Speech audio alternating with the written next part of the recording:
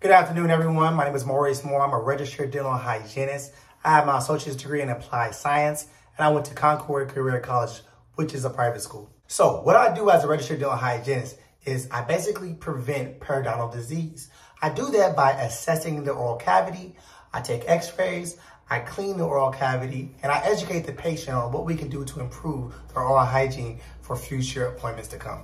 So what really did inspire me to be a dental hygienist? Well, what inspired me, besides the salary, was actually the work hours flexibility. You can work full-time if you like. You can also work part-time if you like.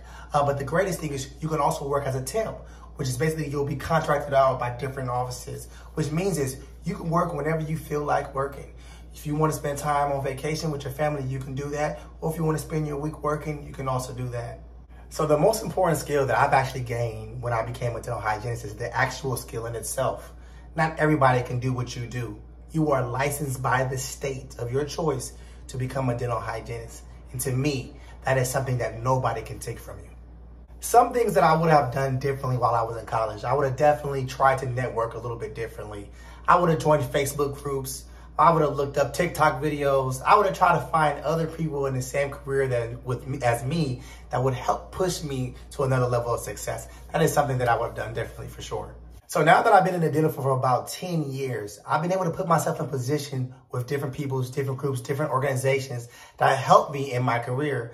I've actually got in touch with certain people that have started their own brands. It could be scrub brands, it could be a loop brand and things like that. That's going to help you in your career. So yes, you have a skill that you are able to learn, but there's also different avenues in the medical field that you could pursue as a dental hygienist. And I think that's the greatest thing that I've been able to do and witness as a dental hygienist. In conclusion, I would say the greatest advice that I would give to a prospective student, someone that is trying to pursue the dental hygiene career, is to stay persistent.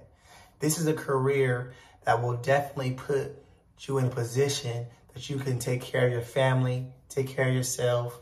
And this is also a position that gives you a way to actually travel the world if you would like. Not work as hard, but work smarter.